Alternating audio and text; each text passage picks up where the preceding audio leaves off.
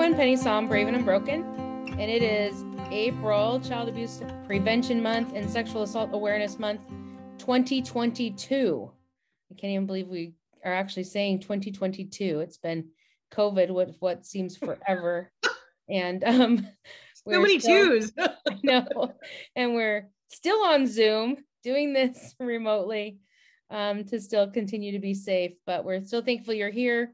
I'm here with Margaret Hoelzer. Margaret, how are you? I am good. How are you? I'm great. Thank you so much for being here. And why don't you introduce yourself? My name is Margaret Hoelzer. I am the national spokesperson for the National Children's Advocacy Center and all-around advocate for the prevention of child sexual abuse and awareness of child sexual abuse. So happy to be here and talking about April and getting geared up for it. Getting geared up. And for those who don't know, we go full speed ahead in April, and come May, we were just talking about this, we sleep as much as possible. Yes, May is the time where we rest. Yeah, lots of resting. Margaret, what does April mean to you? I think, again, obviously it's Child Abuse Awareness Month, and April to me is the time when I post every day on social media, which I am really bad about the rest of the year. It's like my 1 month, and then you don't see me for 11 months. But yeah, I think it's just really the time to draw people's attention to what's kind of going on and say, hey, like, these are the amazing people out there doing work in this field, and this is what they're doing. But mostly these are the resources, right? Like, unfortunately, there are so many of us, we are not a small population. But at the same time, I think there's strength in numbers. And so it's letting people know that if they have been abused, they're not alone, and just providing general awareness, education, and like I said, shining a spotlight on all the amazing organizations and people that are out there doing, all this work. Awesome. Thank you. And can you give us a little bit about your background? Like, why is this work so important to you? Yes. So I was sexually abused as a child, and I actually went through the National Children's Advocacy Center. It is in Huntsville, Alabama, in my hometown. So that just happened to be the advocacy center that I went through, and decided to go back later as an adult and see what it was that I could do to help, and eventually became their spokesperson. So yeah. Awesome. Thank you for that. So we talk a lot about prevention. We talk a lot about healing. Something we don't talk a lot about is the cycle of generational abuse, generational trauma. And I think prevention is such a key component to preventing the cycle from continuing on and on. So can you talk a little bit about that and what the National Children's Advocacy Center does for families and supporting them and helping them through these situations? Yeah, absolutely. So they help, and this is all advocacy centers. So there's, I don't know the exact numbers, but there's like 1,000 CACs across the country, and a handful internationally. And so what an advocacy center does is it basically works with children that are 18 years old and under. You can probably hear my cat howling in the background. She's trying to get my attention because I'm ignoring her clearly while I'm doing this Zoom. So I'm sure she'll come join us in a minute, but I apologize for the howling. But anyway, so what they do is they do go out into the community and do a lot of prevention work, but more importantly, what advocacy centers do is they're on the reactive side. So when a child has been abused, you call the police if presumably you don't know what to do, and they're gonna take you or tell you to go to the local advocacy center, and hopefully there is one local. There's a good chance that there probably is. And so you're going to go to that advocacy center, and they're going to provide all of the various services. And the model was basically that they put everything under one roof. So they have your DA, your police department, your forensic interviewer, if you have to, have a rape kit and go get a medical exam, right? Like they have a psychologist, like they have all these different departments, so that instead of having to go seek them out and find all these different pieces, it's all just provided for you, and it's all under one roof. And so that's kind of the number one thing that they provide. And it's not just for the child, it's for, oh yeah, perfect. Show the picture. Yeah. And so it's also for the family as well. And so that was actually a huge resource in my own family. I remember, talking to my mom about this, and, you know, she said what a relief it was for her, you know, going to the advocacy center and having them kind of take her aside and say, okay, these are the steps. This is what's going to happen next. This is who you're going to talk to, you know, and this is essentially how you're going to put your family's life back together. So yes, first and foremost, obviously they're working with the people that have been abused and the children, but they also are stepping in and they're helping the parents and kind of giving them guidelines and going, this is how you also help your child, because you know we're not there 24 hours a day, and this is how you move on with your lives. Great. And in your family situation in utilizing the CAC, what are some of the key things that you remember in the supports that you and your family received that were just so vital in your healing? Yeah, I mean, I think the number one thing was I was believed, right? Like I was very, very lucky in the fact that I was believed by my parents and the first person that I told, a friend of mine.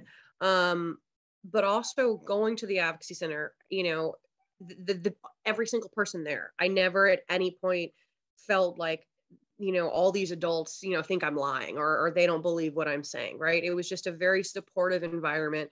I immediately felt believed. I immediately felt heard. I immediately felt safe, you know, and I think that right off the bat was important. I also started getting counseling, you know, immediately. And so I was very lucky in the fact that I was able to start getting that help right away. I say right away. I mean, there was a 4-year gap from the time my abuse ended to the time I told anybody, but at least as right away as it could be, you know, from the time that I told people. And so I think getting that help and immediately having it reinforced that this was not my fault, immediately having it reinforced that I was believed, and that, you know, I was believed, that I mattered. It wasn't my fault. I didn't do anything wrong. And just kind of having those things told to me and shown to me, like right from the get-go, from multiple people, all in you know, in different angles.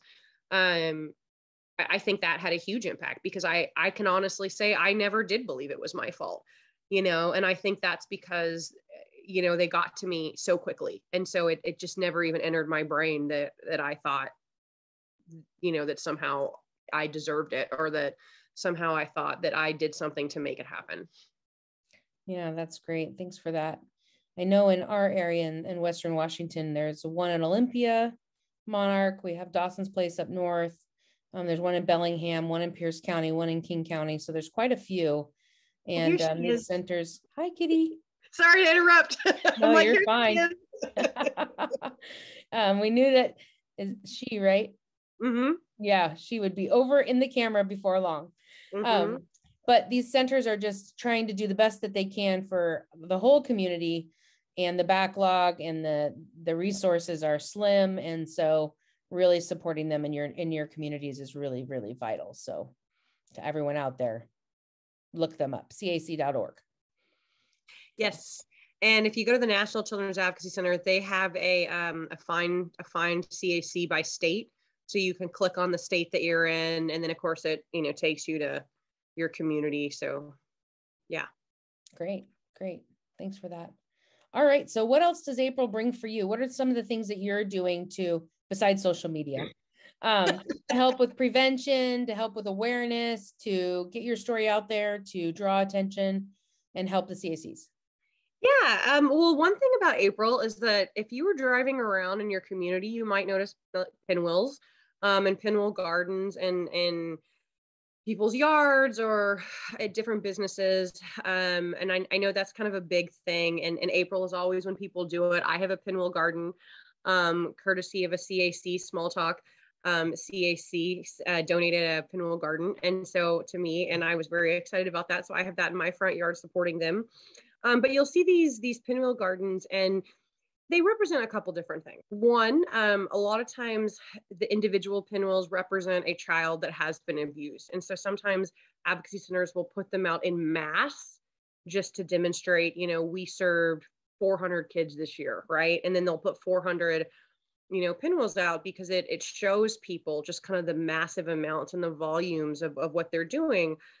And that's sad. But overall, I think the pinwheels are supposed to represent hope, right? It's pretty, it's shiny, it spins, they're blue, and when you kind of plant them in these pretty ways, and I think it, at least for me, I look at that and I think it shows what hope can look like, if that makes sense. And so I think that's kind of the idea behind it, is it's a letting people know, this does go on. But there is help. There are people that care, right? So if you're driving around and you see some blue pinwheels, drive by my house, you'll see some. But that's kind of what that means. So that's one thing about April. But also, I mean, I know one of the things that I like to do is, and this kind of started on a whim, but I wear a different t-shirt every day of the month, for a different organization. A lot of them are CACs, but I have a couple that are from rape crisis clinics, or just different organizations that work in the sexual abuse, sexual trauma world. And it kind of started off just because I had gone to a handful of speaking engagements, and sometimes they would give you like a little goodie bag or a cup or a t-shirt or something with their logo on it. And then, after a few years, I had 5 or 6 shirts, and so I started wearing them and taking pictures and posting those pictures, in the month of April. And then I had organizations start reaching out to me and they're like, oh my gosh, can we send you a shirt? And I was like, yes, I would love that. So I don't have 30 shirts yet, but I'm getting pretty close. I think I have like 23, something like that. So I'm getting pretty close. So, yeah, awesome. so I like to wear my shirts and advocate for the different organizations out there, and yeah, bring attention. Well, I know in our state, if you go to the state capitol, the lawn is full of pinwheels. Yes. And then also at our local juvenile delinquent facility. I don't think that's really what it's called anymore, but they do the same thing. So it's pretty neat to see their support of of the organization and of the cause. It's pretty phenomenal to see that out there. Well, so Margaret, the two CACs, sorry to interrupt, the two CACs you mentioned earlier, Dawson's Place and I forget which other one. Yes, they do it as well. And so, there's definitely other CACs around the area. And I think a couple of the local hospitals sometimes will do it, because sometimes CACs sometimes they partner with local hospitals. Yeah.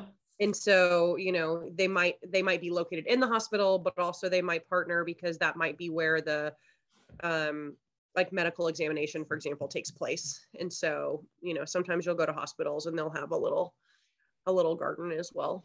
Yep, for sure. I know the Tacoma one is partnered with the hospital too. So yeah, great point. So Margaret, can you share a little bit about some of the speaking engagements that you do or have done in the past?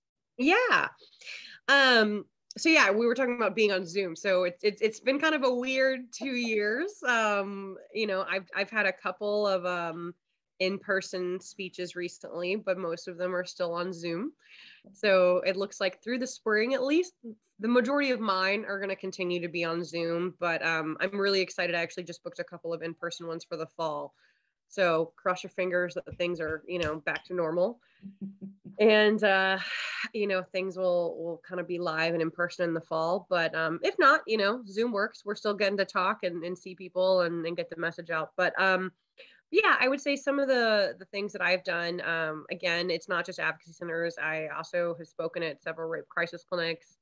From time to time, I speak at schools, universities, and, just I think really just any population that wants to talk about sexual violence and prevention and what to be on the lookout for. I think that's some of it. So it's, depending on who you're speaking with, sometimes obviously you're at a fundraiser or right versus a conference where you're speaking with professionals in the field, right? So the messaging is sometimes a little bit different, but the general idea is obviously going to be that education, prevention, awareness. I mean, that's always what you're talking about, regardless of who your audience is and your exact messaging.